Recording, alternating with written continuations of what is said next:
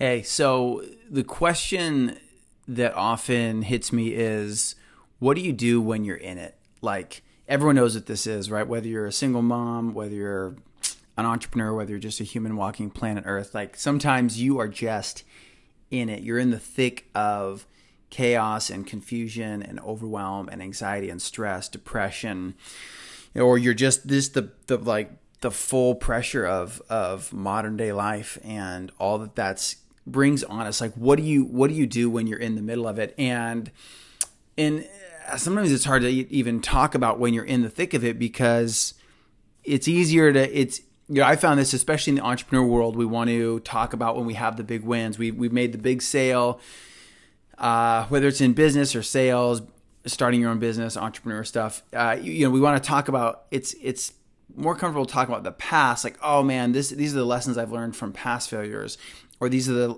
man, this was a really hard time I went through, and this is how I crushed it, or came through at the end. But in the moment, in the present, it's really hard to talk about, like, what do you do when you're just in it? And so right now I've been building a business the last 6 months, and I'm in it. But it's a part of the journey. And so there's what I love. I was reading this book called U Squared by Price Pritchett. My business coach, Myron Golden, recommended it to me. And it's a really short, I have it on the counter over there, or on the bookshelf, but it's a really short book. It's like 40 pages long. But basically there's a chunk. So Price Pritchett talks about when you, like U Squared, so the formula, right? When you're gonna exponentially grow and have a quantum leap in your life. So you're going from where you are and you're leaping to where you want to be. He said there's, right, that quantum leap. He'll say you're prepared right now for the season in your life to make this quantum leap. You've been preparing your whole life for this moment to make that leap. But he said, when you make that leap, you're floating in the air. You have left the place of certainty, the place of comfort, the place of peace, and you're going to a new place. This new place is unknown. And so with that new leap into the unknown comes uncertainty and overwhelm and chaos and confusion and anxiety.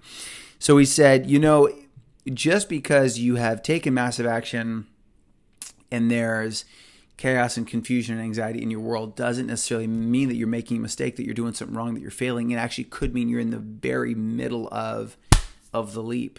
So I don't know if that's true, but it brings me comfort. It brings me encouragement. It brings me hope. And so that's my heart, is that you guys would be encouraged. If you're going through it, if you are in it right now, and maybe you're a single mom, maybe you're an entrepreneur starting your own business alone, but you are feeling overwhelmed in the sheer enormity and immensity of the tasks at hand, and you're feeling, for the entrepreneurs, you're feeling like, man, I've got to learn sales and marketing and systems, and I've got to become disciplined and focused, and man, I procrastinate. And last night I fell into a YouTube hole for 3 hours. Maybe this video is a part of your YouTube hole. I don't know. That spiral. Take heart. I find that there is, like what Price Pritchett said, I find that there's hope. And when we're in the middle of overwhelm and anxiety, there's hope. Tomorrow's a new day. And I've found that I often find, like, I'm not the smartest out there. I'm not any of the things, the strongest, the smartest, the most brilliant. But what I found is, hey, I could take a beating and get back up and hit it tomorrow. Sometimes, like, what? I went down this YouTube hole for 3 hours, or man, I just totally procrastinated the things that I got done, or man, all these distractions, things came in, last minute tasks, and I had to take care of other things. But tomorrow's a new day.